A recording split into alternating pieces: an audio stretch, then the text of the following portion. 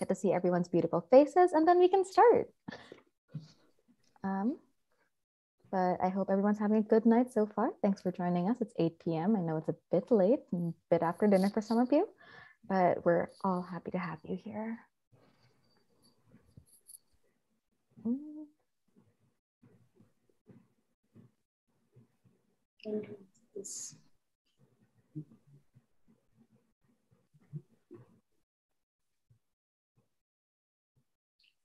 Mayukh, by the way, Mohammed is also sitting here as my support.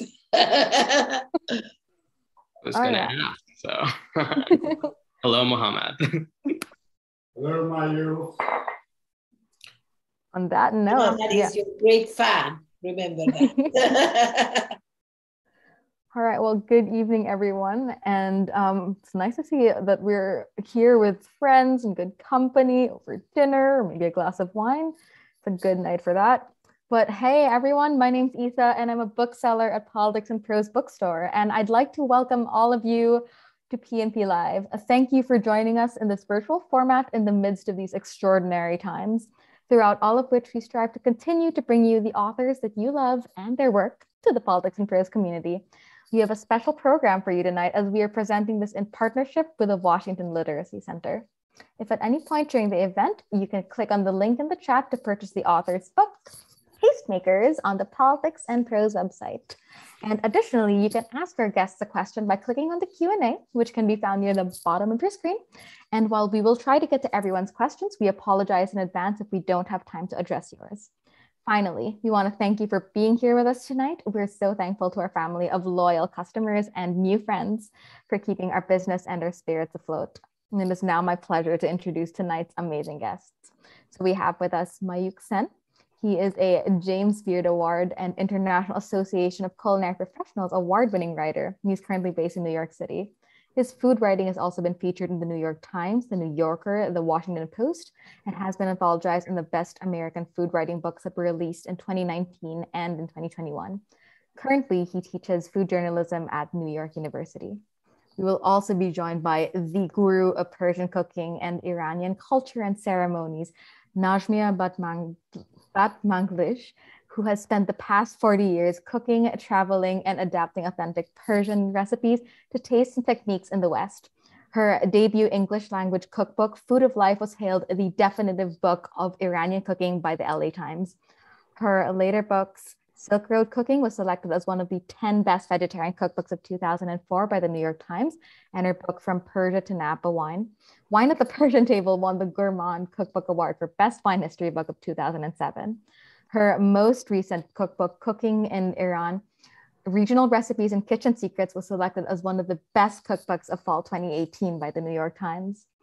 Our guests will be in conversation with Daniela Galarza, a staff writer for the food section at the Washington Post. She's also the writer behind Eat Voraciously, a newsletter offering easy dinner recipes, cooking tips, and inspiration.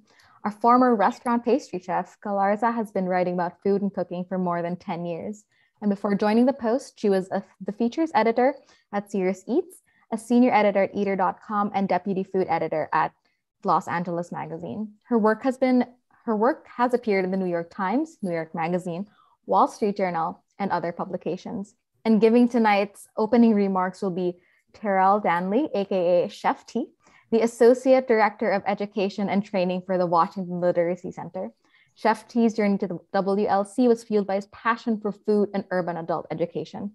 Terrell served as instructor and curriculum developer for the organization's culinary job training program, where his success led to a promotion to program manager and general manager, allowing him to co-develop and implement an acclaimed workforce and readiness program at the Town Hall Education, Arts, and Recreation campus in Southeast Washington. Terrell also served as the lead culinary arts instructor for the Potomac Job Corps Center and created the Job Corps' nationally top-ranked culinary arts program. So we've got a great roster of guests for you tonight. So everyone, please join me in welcoming Mayukh, Najmieh, Daniela, and Chef T to Politics and Prose Live. Have a great night. Well, before we actually get started, just like to say on behalf of the Washington Literacy Center and our partners at Politics and Prose, we want to just thank you for joining us this evening to be part of this wonderful author series event. Please realize that because of your continued support, 36% of our Washington, D.C. neighbors are able to gain access to life-changing literacy, numeracy, and digital opportunities. So again, we just want to say thank you to you. Now with the official welcome and opening remarks complete, I must confess that tonight's event is personally extremely inspiring to me.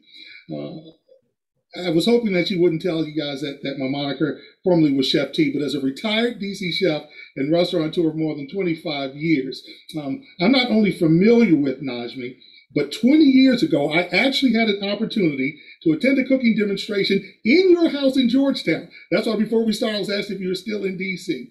And one of the things that I took with me throughout my entire career is how to actually cook rice. You taught us how to rinse it, and you taught us how to then boil it, and then strain it, and then put it back in the pot and steam it to make a mound. But the one thing I've never been able to master is how to get that crunchy bottom. So I am so glad that you are joining us tonight. Again, thank you very much on behalf of Washington Literacy Center, and I so look forward to this evening. Thank you. You should come back and learn how to make golden crust tzadik. Sweet. We should all be invited. Yeah, your apartment. That'll be great. I love how we've just all invited ourselves to your house. I know. It feels like we're all sitting together as it is right now. I'm so excited. Thanks so much for having me. For anyone who didn't hear, I just wanted to mention that Joe Yonan was supposed to be hosting, but he was unfortunately very sick. He's had a flu for the past few days, and so I'm filling in for him. He's really sorry to miss it. Joe's great. Obviously, Joe's a huge fan of everyone here too, and loves my book, and obviously is a huge fan of Najmieh as well. I think we should just dive in, start the conversation, huh? Mayukh, your book is incredible. Tastemakers, 7 immigrant women who revolutionized food in America. It's unexpected and yet entirely necessary. I've heard it described as sort of a group biography. It coalesces into this dissection of America's modern culinary history. And I really love the way you've interwoven a lot of themes that are appearing in food media today within this book. But maybe you could talk a little bit about how you decided on these 7 women and how you decided to put them together. Absolutely. First of all, thank you for having me, Politics and Prose. Truly appreciate it. Thank you, Daniela, for joining Najmieh and myself in conversation tonight. And thank you for the very kind words about my book. I don't think I deserve them at all, but I'm very flattered. So I first had the idea for this book back in 2017. And back then I was a 25-year-old staff writer at a site called Food 52, and a lot of my work at that site had focused on figures who belong to marginalized communities, whom I felt were not sufficiently honored by American cultural memory in the way that they should have been, given their talents and their contributions. And a friend of mine said, oh, I wonder if there is a larger project that exists that ties a lot of these stories together, because so many of those stories focused on the contributions of immigrant women. And I put that in my back pocket, and I really revisited it in 2018 when I was 26 years old. I was like, yeah, maybe it's time to, get to work on a book proposal. And so I spent 2018 just kind of putting this proposal together. And, as someone who was kind of a young writer, I felt as though the register that I was most comfortable in was kind of these shorter biographical essays that were a few thousand words long, that would really allow me to, to the best of my limited abilities as a storyteller, capture the fullness of someone's life and work and a legacy with as much care and sensitivity as I felt they deserved. And so that was kind of the ethos that brought me to this project. And I knew, early on that I wanted to include a mix of some figures who are no longer with us, because those are the figures who are often the most susceptible to being forgotten by American cultural memory. But I also wanted to include living figures who were, had very, very strong, passionate fan bases, yet, may not have, at least to my mind, been sufficiently recognized for their contributions by the wider American food media. And so I had a few, living subjects in mind, but the way that Najmieh came into this project is a little different. She believe it or not, in late 2018, just as I was putting the proposal for this book together, she had another cookbook coming out. And I was talking to Joe Yonan, who unfortunately can't be here tonight. And I was like, you know what? I didn't know that she had a cookbook. I've always wanted to profile her because she fascinates me as a figure who is so beloved by people both within the Iranian diaspora and outside of it. And I always wanted to know her story and the circumstances that brought her to America and brought her to cooking in America in particular, especially because I knew that all of her books had been self-published at that point. And so her new book in late 2018, Cooking in Iran, gave me an excuse to report on her for the Washington Post. And as I was so graciously welcomed into her home alongside her husband, Mohammed, I realized that I wanted to write more about Najmieh beyond this, small article that was going to be 1,800 words long or something like that. And so I was working on my book proposal concurrently, and I thought, what a great opportunity to tell her story in a fuller way. And so that's how Najmieh came into the fray. And I'm so fortunate that she trusted me with her story. You write about her life so beautifully in almost a cinematic way, I think. And a lot of that can become too saccharine, a little bit too sweet, but I really love how it feels so authentic and even pairs really well with Najmieh's own books. I want to switch a little bit over to Najmieh since you mentioned the introduction, how you two were introduced. And just talk about, I think a lot of people think that your first book, Najmieh, was Food of Life, published in 1986, but it actually wasn't. Maybe you could talk about your first book publishing experience. Yes, my first book actually was Ma Cuisine d'Iran in French.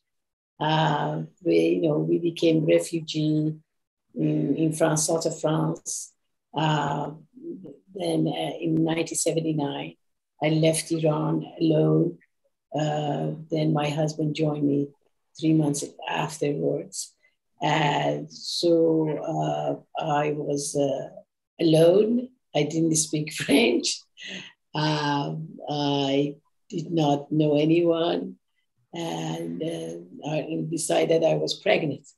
So I put an ad at the University de Nice, then to find a tutor. Then she helped me to find doctors, she helped me to learn French and to adjust myself because being alone was not very helpful. So when my husband came, we lived in a small village in south of France. And then I was pregnant. And afterwards, I started writing love letter to my children, my future children, because I was pregnant. And because I want them to know all the good things that I have experienced. And I had this feeling they will never see Iran. And I was right. My oldest son is 41 years old and he loves to go to Iran. He hasn't seen Iran. And my youngest is 37. And so I thought I was right. I want them to connect with their culture through my experience. So I was a medium. So they connected with all the good experience I had when I was growing up in Iran. I want them to eat fresh, hot Barbary bread with queen's jam and butter at the top, with the sweet tea in the morning. So I sort of start writing about all these experiences. And then I started cooking with my neighbor. I took some cooking classes in France. Then my neighbor suggested after I had 50 recipes, I should do a cookbook. So it was a very challenging time because French was my third language and I wasn't fluent with it in French language. So it was quite challenging to write recipes. And after a year or so, I had 50 recipes and all this experience from Nowruz, about from my childhood breakfast. And then my neighbor helped me to find a publisher. So my first cookbook was published in French, Ma Cuisine d'Iran, which I learned, you know, there was Roger Verger was the neighbor in that area at that time. He was alive, and he had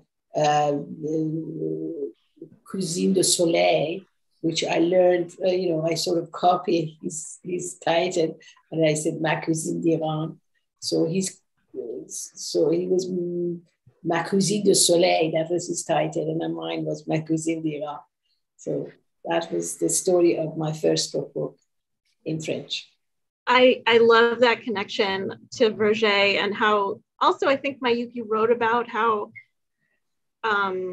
Najmieh saw the recipes in that book as being a little bit more expansive than traditional French cuisine. And so that there was an entryway, there was an appetite in France in the 80s for other cuisines and for, you know, expansiveness. Outside of that, I think we think of French cuisine and French cooks as being very rigid and only wanting to make French things. And so I think even in that early part, you found an audience.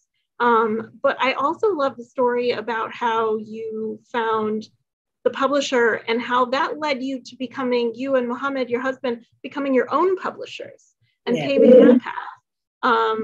Maybe you and Mayukh can talk a little bit about that and the interesting sort of way you took classes, you both sort of divvied up that work and how you mastered that when you came to the US. You start. Oh man, okay, got it. Well, back in France, so she met with, I believe it was Jacques Rancher. I'm probably mispronouncing that. Who's her publisher, and from my recollection, at least, that meeting obviously resulted in the book being published in the French language. Yet, they forced Najmieh to shorten her surname to Batman, or Batman, I guess you could say, which really speaks to, at least, from my perspective, this kind of belief that, writers from marginalized communities like the one that Najmieh belongs to, had to make certain sacrifices and silence parts of themselves, maybe for commercial viability in this home. But certainly, you are exactly right that, in Najmieh's experience, from my understanding, France had gone through its gastronomic revolution, so to speak, long before America did. And as a result, it did have this appetite for the cuisines of the Middle and cooking styles of the Middle East in particular. But then, circumstances brought her to America in 1983. And, I hope this is fair to say, Najmieh, that you felt as though France was not the most hospitable place to raise two brown sons, because there were, there were various forms of discrimination that they faced just as young kids, even then. And so you came to DC, and even when you came to America in 1983, you realized that there was this longer, more ambitious English language cookbook inside of you. And you really wanted to, make that dream a reality. And so you sent out all these query letters to different publishing houses, major publishing houses that, had published cookbooks on cuisines from outside continental Europe, yet you were met with either polite rejection or total silence. And the message kind of implicit there was that the shadow of both the Iranian Revolution in 1979, along with the hostage crisis, they loomed so large that, so many major American publishers saw publishing an Iranian cookbook as just total anathema to them, and it wouldn't sell. And so as a result, what you and Mohammed did together, you thought back to that man in France whom you had met at Jacques Rancher, and you said, you know what? We can do that too. We can be publishers ourselves. So you took the right classes, you pooled enough capital to establish a publishing house of your own. And that resulted in the publication of your first English language cookbook, Food of Life, in the mid 1980s, which is now, this tome of Iranian cooking. And it's an incredibly important text. But you've published all of your cookbooks under, that publishing house that you and Muhammad established, which I find so inspiring. We lived next to Georgetown University when we decided to sort of start our own publishing house. I took the graphic design course, so I designed the cover of all the books, and Muhammad took editing course. So the teachers at the university, at Georgetown University, was very helpful. Actually, I remember that he helped us for starting our publishing house. He gave us a lot of good ideas and encouragement. That was the greatest thing. And I think one of the reasons that being outside of your country, you want to connect with your roots. I think that was the main desire for me. I want to connect with my roots. I want to identify myself through my culture. So this will be reducing the pain of being away from my culture. I think if I was in Iran, perhaps I would write about the French food. But being away from your culture, you have this yearning and desire to connect with your root. I think that was the major reason for me to start writing about food, and I wanted to connect. So I think I love that you mentioned that, because it wasn't just, it was initially that, you were wanting to make sure your sons were able to experience these same things, or you were able to remember them so that you could tell them about these things that they might never experience. But that initial feeling started because you were not just an immigrant, but a refugee from a country that had completely changed. And when you first landed in France, there weren't any other Iranians there. And I think that was part of the reason why you ended up settling in DC, that there were people from all different cultures you saw. And maybe there was, you found it easier to connect with other Iranians that had come to the United States. I wanted to ask about, when you did publish the book, how you connected with some of those people who ended up helping spread the word of mouth of the book. You talked about my first cookbook. Yes, Food of Life, yes, West. And especially at a time, this is well before the internet, well before, you didn't have a PR person, you didn't have, a mailing list. So how did you do it? Yes, I remember Muhammad and I, we opened up the yellow book, and then the white pages, yes. And then we just guess who are the Iranians, the names of Iranian. So we collect. It took us a few weeks. We collect about thousands names, and and then we made the brochure of all this, which designed by me and Muhammad. We came up with this beautiful brochure with nice photo of the book, which my photographer in France came and stayed with us, and he did my first work in English. Same photographer was in France. When I lived in France, southern France, there was one photographer in that village, one library, and one cinema. So that's the only photography, and he became our friends. And for my first cookbook, with my cuisine d'Iran, we took a lot of beautiful pictures. And at that time, I learned I am a good stylist. I didn't know that things was within me. So he said, I don't want to do any stylist. You just tell me, where do you want to, what do you want to take a picture? I'll do that. I know about lighting, but I don't want to do any display. And it gave me sort of freedom to express the way I wanted to project Persian culture.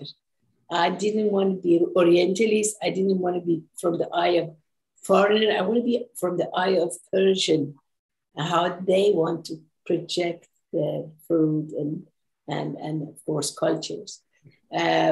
So when we came to US, we invited him. He took the pictures of the books, of all the recipes I had in the kitchen. And we include that in the brochure. And we send out the brochure. And to our surprise, we got a 30%, was it 30%? 30% instead of 3%.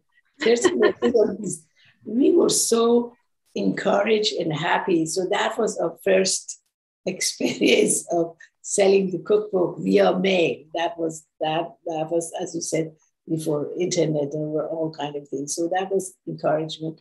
And that really helped me, sort of encouraged me that to do more research. I look into Persian cookbooks from 10th century, which is written in Arabic, because Iran, during the Sasanian 3rd century, the Second Persian Empire, they were foodies. First Persian Empire, 500 BC, they were foodies. We have a lot of reference and documents. And then when Arab came to Iran, Islam came to Iran in the 7th century, they adopt Persian way and Persian food. and then they sort of forced Iranians to write the cookbooks, but they had to write in Arabic. Wow. But when I examined all these recipes, I realized these are all Iranian dishes. And then I look into 16th century Persian cookbook. I look in the 15th century cookbook, was Haqa'at Ameh. He was a poet, also gastronom, and he wrote the whole divan, whole collection of poetry, but all about Persian food. Then I learned that we had so many dishes that contemporary Persian culture doesn't have it. So then we came to Qajar's period, which they became in the 19th century. They became very elaborated and sophisticated, create a lot of pastry, very sophisticated pastry. We have a lot of reference of it. So, and then I look into Persian miniature. I see a lot of scenes, roasting ducks, making dumpling. Then I went to museum, Sakhalin Museum. They had a lot of utensils, a lot of objects on clay pots, iron pots, then I realized that Persian cooking, which goes back to 3,000-4,000 years ago, I realized that Persian food was very sophisticated. I can tell after all this research, Persian food is one of the oldest and the most sophisticated cooking school that which is unfortunately least known in the West. And I'm sure with the help of Mayukh and my books, so hopefully we'll have more people who know about it and wanted to cook Persian food.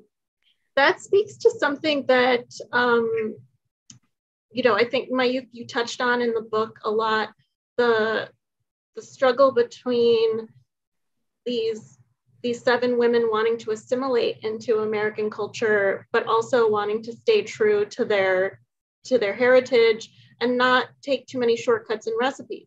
I think that's something, Najmieh, that's something why your early audience was a lot of Iranians or other Iranian refugees or immigrants, because your recipes were true to the traditions and the cuisine, and you didn't take any shortcuts.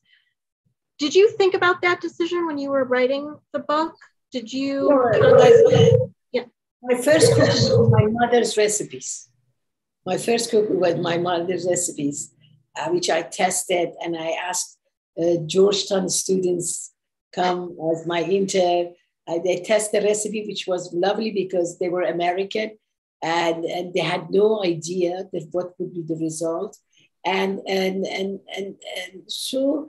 It was sort of, it happened organically when I wrote my first cookbook. But I wanted to share through, as you said, through recipes, my experience, my mother recipe. But for later on, when I revised the food of life, I did a lot of research. I realized that Persian food is not just 100 recipe of my mother. I realized that there are a lot of forgotten recipes, a lot of lost recipes, which I rediscovered them and I included in this book. So, and these are also through recipes. I think when you're immigrant and when you want to present your culture, your roots, I think you should be true, or you should be true with yourself too, because you have a sort of mission and you have a responsibility to present that culture in its, how do I say it, Muhammad? I want to say that you have a responsibility to delay the message in through forms. So, I mean, I wanted to present it as what it is, rather than Mayukh, you have to help me now. Oh yeah, totally, yeah. Rather than some modified version, you know. I understand what you're saying, but go on, Mayukh. Yeah, yes. I was just going to say, I'm reminded of this one line that you gave me as I was reporting this chapter, which is that you had come across one Iranian cookbook that had been published prior to Food of Life in America that used soy sauce as an ingredient, which struck you as just kind of sacrilegious, in the Persian cooking that was familiar to you. And you wanted to make sure that you were not making those sorts of shortcuts just for commercial viability. And I think that speaks to so much of what inspires me about Najmieh's story. And it's just why I was so passionate about devoting a chapter to her in this book, which is that so many of the stories of the women whom I focus on in this book, are ones where they felt as though assimilating was the only path to success, because that was just the reality for them and the challenges that they faced in that era in America, in which immigrants, to be able to make a living and really survive in America, they had to make those compromises, to reach a wide audience. Yet Najmieh took a completely different path in that she was not writing for, the Oriental gaze, as she said earlier. She was not necessarily writing just with the white audience in mind. When she began writing about Iranian food in America. I was writing for my community. That's very exactly true. Yes, she was writing for her own people. She was writing for her sons and, all the other sons and daughters of Iran who had been displaced as a result of political realities. And she found an audience through that. And it just so happened that, because of a confluence of different factors, her audience widened beyond the Iranian diaspora. And there are people like me who do not belong to that community, who know who she is and appreciate her legacy a lot. But that was not her intention initially. And she found so much fulfillment and love in just creating for her own people. And I don't see that narrative too often in the American food media, this idea that you can find fulfillment in creating for your own people. And yet you see it in Najmieh's story. So an identity is sort of defined through cultures, through food, music, as an immigrant, rather than geographic location. If you identify yourself through your food, your music, your language, there's less pain there as an immigrant when you're away from your culture. And that was very important for me. I wanted to, I took Haji Firuz, which is the singer and dancer around Nowruz. He wears a red outfit and announced the arrival of the new year. I took it to the school during the Nowruz, so I wanted to present that fun aspect of the Persian culture. I remember there are a few Iranian mother was there. They were very upset. They said, why you wanted to say you're Iranian? Mm-hmm. And they said, no, you should assimilate and just don't talk about being from Iran. I said, this is the way I want my children to be proud of their heritage. I want them to be proud of who they are. If they don't accept their mother tongue or their heritage, then they feel not so confidence, lack of confidence, because you don't know who you are, and that will not helpful for any immigrant. They should know about their heritage and their culture, and they define themselves through that, rather than to, especially when you're away from your culture. So this really help you to feel confidence and accept yourself who you are. That's such a critical message. And I think I've heard you on interviews talk a little bit about this. I don't want to speak for you, but I think we do feel similarly that American, I'm a child of immigrants, and you're a child of immigrants. I think we've felt that this culture does impose upon you this idea that you have to assimilate in order to achieve success, that you have to check off a number of boxes, win these certain awards, be written up in these certain, generally white dominated legacy publications. I'm going to include my own, the Washington Post, in that as well, and you can achieve those things, but like Najmieh said, you can do those, but at the, if you're doing them at the expense of yourself, you can end up feeling lost. Thanks. I don't know if you had thoughts on that. Yeah, I definitely have thoughts, and I don't want to, talk over Najmieh.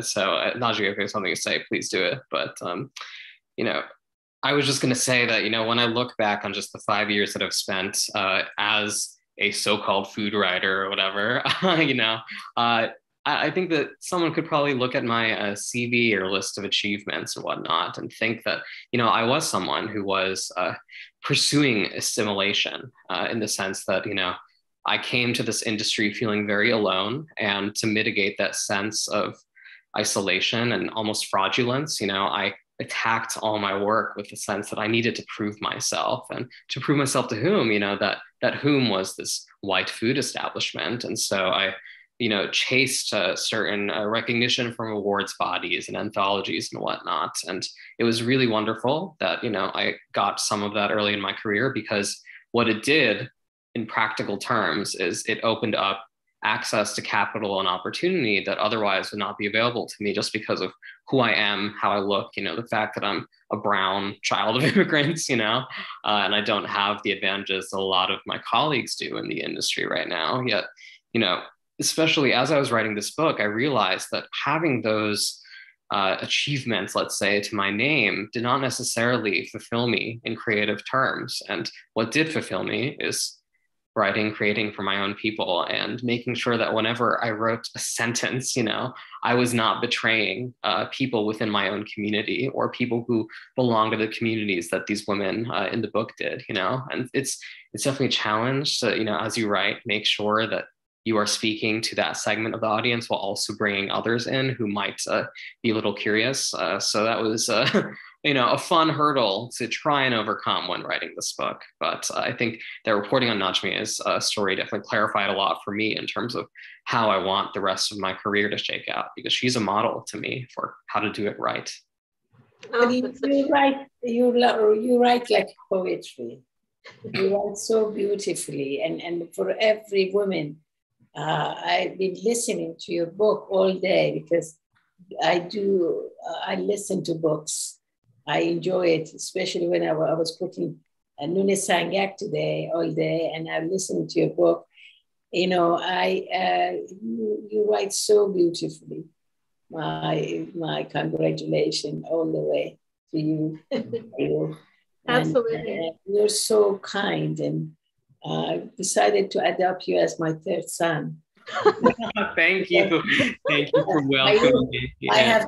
I have two gay sons. You're going to be my third gay son. I'll be the third one.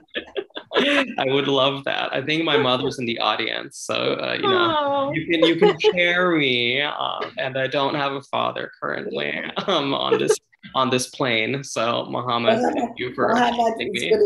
Mohammed has been proud of you so much. He will be proud to be your father as well too, darling. Thank you so much. Gonna make me cry. I feel like we could talk about food media all day, but I feel like we have this, and everyone should be welcome to ask any questions in the chat. I don't think we have any questions yet, but please drop them in if you have any. Oh, I see one for just someone saying Tahdig rocks. Tahdig does rock. We're going to talk about Tahdig a little bit later. I want to just say that there are, I guess there are questions. Oh, I do see questions. Okay, great. I apologize. I was looking in the wrong window, everyone. Thank you so much for asking questions. I'm going to start with Lisa Amand asks, curious how Mayukh explores New York City neighborhoods and the hope of discovering ethnic restaurants and talented chefs who are unsung heroes. Yeah, I have to say that, I haven't been doing that as much during the pandemic, unfortunately, kind of going beyond my neighborhood, especially because of certain restrictions that were in place last year, especially. That said, I think one tool that has been really helpful for me in terms of making sure that certain talents are on my radar is social media, as kind of mundane as that sounds. That is, if social media is good for one thing, it is, amplifying certain voices and talents from marginalized communities who may otherwise not get the attention that they deserve from establishment food publications. And, just through discovering certain chefs on Instagram, for example, and being in community with, some folks who belong to marginalized communities who are also, cooking for a living, whether they're doing pop-ups or working in restaurants and so on, I've been able to discover a great number of chefs who deserve wider attention. So that's unfortunately the only answer I've got to your question. Hopefully, once New York City opens all the way back up, I can go exploring on the subway a little more and find different people as well. I will say too, though, that you mention a lot of contemporary cooks in the book as well. So the book is not just a resource for the history, but you touch on a lot of contemporary chefs and food writers. Absolutely. So go for the great writing, stay for the tips on where to eat now, whose food to eat now. The recommendation. A question for Najmieh, do you think people who are more open-minded also have more complex food palates? Open-minded. Well, I noticed the one thing, intelligent people, they love to eat or they love to cook. There is a direct relationship between intelligence and food. So that's one thing. I think people love good food in any culture. They love simple food. They love food they have. That's why I love Persian food, because you keep the integrity of the ingredients. Seasonal, it's simple, and most important, eat with your friends and family. I think this is our very important element that make your meal pleasurable and enjoyable. Definitely. I mean, and so there's I guess I would call this a follow-up question. It might be from a different viewer, but how has the pandemic changed your cooking or your relationship to cooking? Because as you said, something that's key in Iranian cuisine, especially, but many cuisines around the world, is to eat as a family, to eat as a group, and the pandemic has kept us so far apart. How has it changed your cooking? Well, I started retesting the cooking in Iran from the beginning. I thought that I need a project. So last 2 years, I've been retesting, because I'm going to put cooking in Iran on web. So I'm going to, I started and I finished it last week. I'm very happy. Made some correction. I had more photos, and a lot of people asked me questions. I answered the questions. So I've been very busy cooking in my kitchen and testing recipe. And I was I'm very grateful to have a wonderful husband, which during pandemic, we didn't end up divorcing. We realized because a lot of couples during pandemic, they couldn't stand each other. So in my case, God, I'm very blessed. I realize it. I love my husband more than ever. So I share a lot of meal with him. Actually, we cook together. He became my sous chef for the last 2 years. And then I set up the recipe, I mise en place, everything.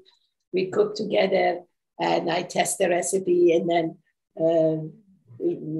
revised some of them. So he included in the yeah, and then I have a sister, sisters nearby. I cook for them and I send it to them because during that pandemic, we didn't want to see each other also. So, but I cooked, I had a mission cook to give it away to my older sisters. And I have a younger sister. She has a MS. She couldn't move around so much. So that was my goal or my mission for the last 2 years. And then you start during this pandemic, you start thinking about how fortunate you are when you spend time with a friend. You appreciate more how it's lovely to go to the movie, not just stay home. And the pandemic had a very bad sides, but it made us to appreciate a lot of things that we took it for granted. Yeah, I can also answer that if we do have time. Yeah. It's just that, I kind of like I hinted at earlier, I'm not much of a cook. I'm more interested in the people who make food, like Najmieh, rather than food, the object itself. And so as a result, I was not necessarily an avid home cook. And I think that is mostly still true these days. I live alone and I have to, make food for myself. But I realized that through the pandemic, I am being more responsible about feeding myself. And I think a lot of it has to do with the fact that I was really fortunate to spend a few months last year during 2020 with my mother, who lives in an apartment in New Jersey, and she is my best friend. And through just, having the great luxury of eating so much of her cooking on an almost daily basis. There were like a few times when I cooked and it was mostly disastrous, of course. So I'm sorry, Mom, but, in just having that sort of expression of love daily, it reminded me so much of just her artistry. And, someone asked me a few, just before this, who was the woman who revolutionized food for you? And my answer was my mother, because growing up, she had so much humility about her absolutely tremendous cooking. And I was so close to her that I absorbed a lot of that humility in the sense that I didn't realize what was so spectacular about what she made at home. And yet being a food writer, writing this book especially, and then spending time with her last year really made me realize just how incredibly, like, that's labor for her, cooking. Yeah, there's a lot of love in there too. And it is a form of creative expression, at least from my perspective. And so I'm glad that, the confluence of all those factors, writing this book, the pandemic, and kind of, it forcing me to spend time with her really made me understand that on a deeper level. And that in Persian culture, as well as I think Indian and Chinese, and I know about, I think cooking for someone, it's of course sort of is a silent language. You tell that person, I love you. And I think that was your mom's food, just transfer a lot of love through her cooking to you. We, as a mother, sometimes we don't know how to express our love to our children. I think by cooking for them, that's the best way we transfer this love, and with the silent language, we tell them how much we love them. So I think that's the best way your mother talked to you. Totally, yes, I agree. Thank you. Love this question. What have you learned from each other related to your generational differences? Oh, wow. I can take this first. So I'm sure that Najmieh has a much more articulate and interesting answer. But it was kind of what I was saying earlier, which is that, early in my career as a food writer, I was really chasing that kind of recognition. And it was born out of a sense of pragmatism and also a sense of inadequacy that I wanted to stave off through my work. Yet I realized that it is far more fulfilling in the long term to find your community, if you haven't already, and making sure that you are reaching them through your creative work. And when I look at Najmieh's career, she is someone who has done exactly that. And look, she's a legend now. And that was her intention from the very start. And I only wish that I had begun my little career as a food writer 5 years ago with that same kind of clarity of intent and thoughts, because it is quite inspiring to me. So that's just a little bit about what she's taught me, but she's taught me so many other things, including some cooking things as well. But when my son read Mayukh's article about me, and they both they love his writing, and they told me, "Mom, he knows you." So I realized that if you're a sensitive, intellectual, perhaps more sensitive person, you can relate, you can understand people, even though we didn't spend so much time together. But Mayukh understood me, and that was lovely. I learned that if you're opening your heart, you can relate to people and you can understand people more than ever. I think I learned that a lot of things, bad things happen in this world because of misunderstanding or lack of understanding. So I learned from Mayukh that you should open your heart. Of course, you should be talented like Mayukh too. Otherwise, you cannot write so well. So that was my understanding, my take from Mayukh. Thank you so much for saying that. Although I feel like we're setting up readers for disappointment, and that they're going to see this book and be like, they talked this guy up so much. And so I apologize in advance to audience. The way you write about Julia Child, I knew a lot about Julia Child, and but the way you present different dimension of Julia Child, about Julia Child, it was so beautiful. I think you're a great writer, and I'm so happy and honored to be part of this book. Well, it was a no-brainer, so thank you very much. And we won't bore the audience anymore with this stuff, sorry. Let's go on the next question. Someone is asking, and this is a question for Mayukh probably, are there any Japanese or African immigrant women cooks who were almost featured in the book? Yes, there were quite a few. In terms of Japanese, Hiroko Shimbo was one I had on my radar. She was an author who worked with the famed Knopf editor Judith Jones. She was one of Judith Jones's many really, really talented authors. And I had the great fortune of writing about Hiroko Shimbo when I was at Food 52. And, that was just some small article. I really wanted a reason to, write about her at greater length, yet unfortunately, just circumstances did not allow me to do so. But I do hope that, future writers who write a much better version of this book, will focus on her story because it is quite fascinating and rich and inspiring. And if you are not familiar with Hiroko Shimbo's work and her books in particular, they're really, really magnificent. In terms of African chefs, yes, absolutely. And one I was particularly heartbroken to kind of part ways with, as I write in the afterword for my book, is the story of the Eritrean-born chef Desta Bairu. And it's actually funny that this comes up now because she was the chef of Washington, D.C.'s first known Ethiopian restaurant called Mama Desta in the late 1970s. And I think that her cooking, is so responsible today for just, this marvelous landscape that so many Americans inhabit, where, Ethiopian restaurants are a vital part of DC and its culinary landscape, along with so many other major metropolitan areas in America.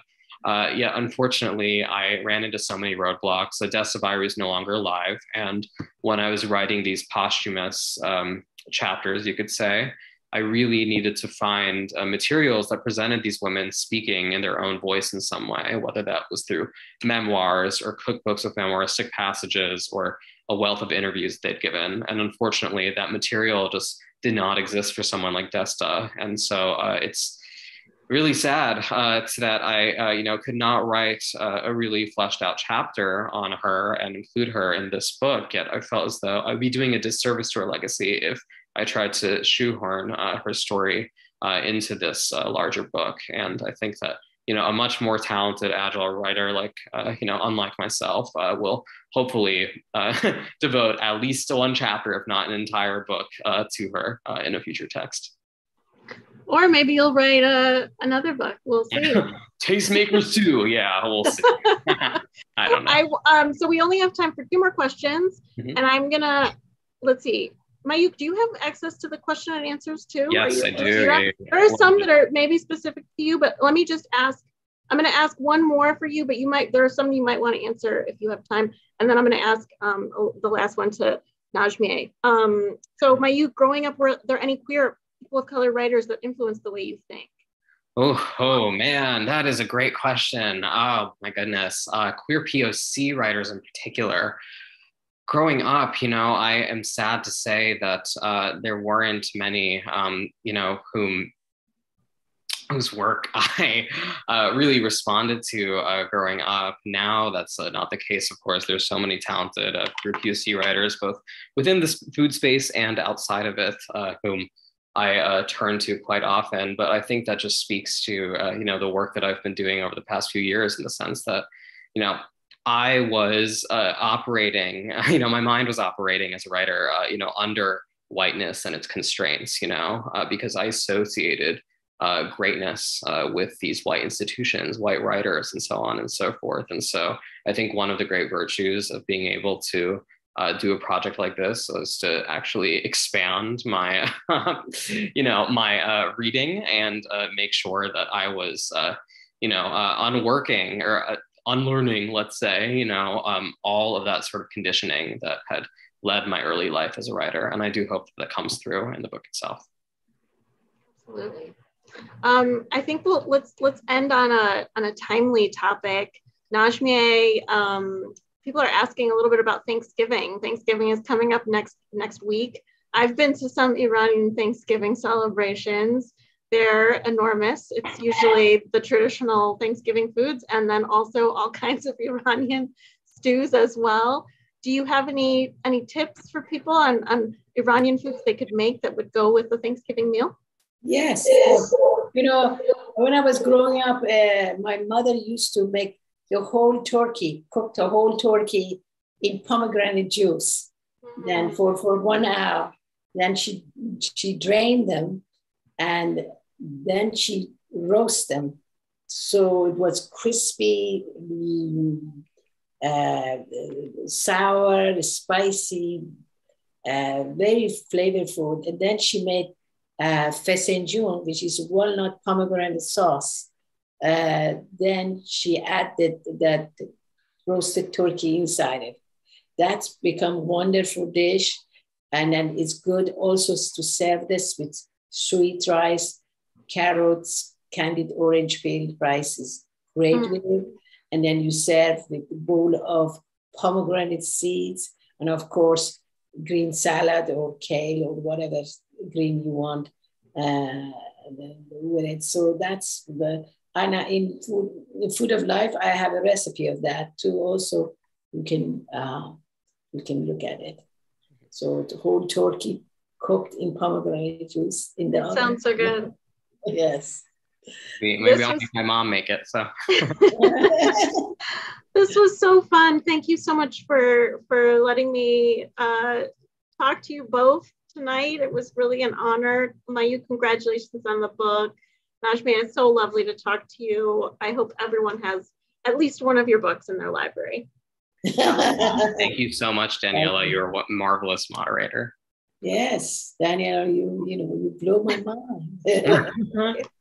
And I'm so proud of you, especially you're half Persian. I am biased. And unfortunately, I will have to cut in here and do the closing remarks. But thank you. This was such a heartwarming talk. Like it's just so wonderful to hear such good stories, and in time for Thanksgiving, and like it was a great night. But this is a bookstore, so I do have to ask everyone, so what are you guys currently reading? What would you guys like to suggest to our readers? And yeah, what's on your nightstand right now? Oh, Jesus. Okay, hold on. Let me look at my bookshelf. Someone else take this question first, because I've been kind of like cycling through different books lately. I'm looking at my nightstand right now, and I do have Susan Choi's My Education over there, but I want to shout out Open Veins of Latin America by Eduardo Calano. I love this Excellent. Book. It is an excellent book. I do really like that one. I was just going to say Orwell's Roses, which just recently came out. It's by Rebecca Solnit. You know, she's a writer who really inspires me. And that is such a kind of unconventional biographical form that she's working in through this book. And I love just kind of focusing on one aspect of a figure who is otherwise known to so many readers. So that's been giving me a lot of inspiration. Orwell. Awesome. Yeah. Yes, I have been really looking forward to that one. There's just so many books in the world. There are. It's fall. Yeah. Najmieh, what's on your bookshelf? I suggest you listen to Mayukh's book. It's lovely, especially this woman. She really reads well. She brings another dimension. That's my suggestion. Yes, yeah. The actress who listen to hired is amazing. So she makes my words sound much better than they actually are. So please listen to the book. Don't read it. Yes, Thank you all so much. But it is a gorgeous book, and it is the holiday season, and I would imagine there's so many people who would love this in their stocking or under their tree. It's gorgeous, and God, I can't rave about it enough. But everyone, thank you, friends, thank you for graciously and generously sharing your wisdom, your insight, your stories, your warmth, your table. It has been such an illuminating evening, and I'm so happy to be here. And I think the audience has been just like graced by all of your words tonight. And thank you everyone for joining us this evening. Your patronage is what enables us to bring you such beautiful events like this, and we cannot continue to host these events without the book sales to support them. So please support our amazing author and Politics in Prose by using the link in the chat to purchase Tastemakers on our website. It came out this Tuesday and it is beautiful, guys. Also, you can also find on our website the most current updated event listings, and we have a great list of events to choose from. And to all of our members who are here, it is our member sale this weekend. So if you guys were looking to purchase the book, it's going to be 20% off if you're a member. And all of that said, stay strong, stay safe, and stay well read. And thank you again to our guests. Thank you for your time, and have a good night, everyone.